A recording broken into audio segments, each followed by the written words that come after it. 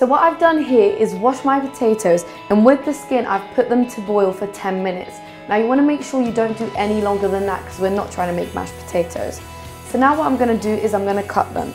So I'm going to get a wooden spoon and place the potatoes on the wooden spoon. Now the wooden spoon is going to help us avoid reaching the bottom, so it's going to act like a stop for us.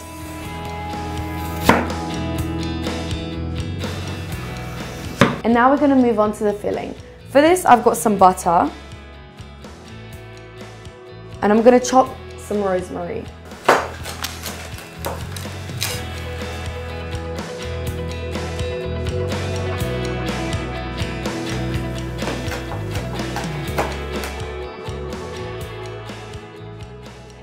To that I'm going to add a few cloves of garlic.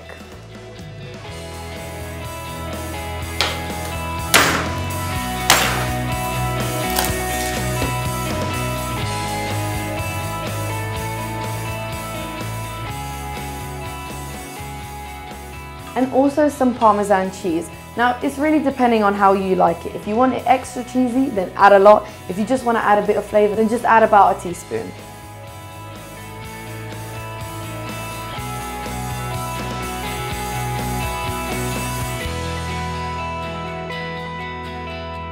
So to the mixture, I'm going to finish it off with some olive oil,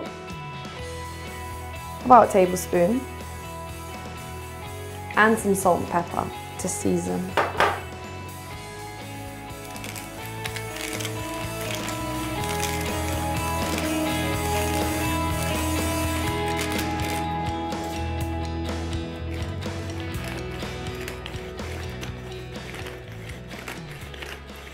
So now we've got all these ingredients, we can mix them up, just roughly.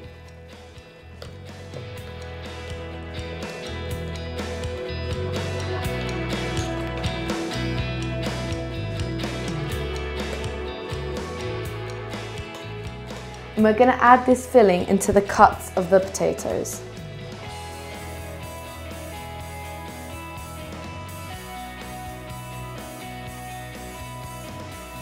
And now to finish off this recipe, I'm going to add a lovely bit of double cream.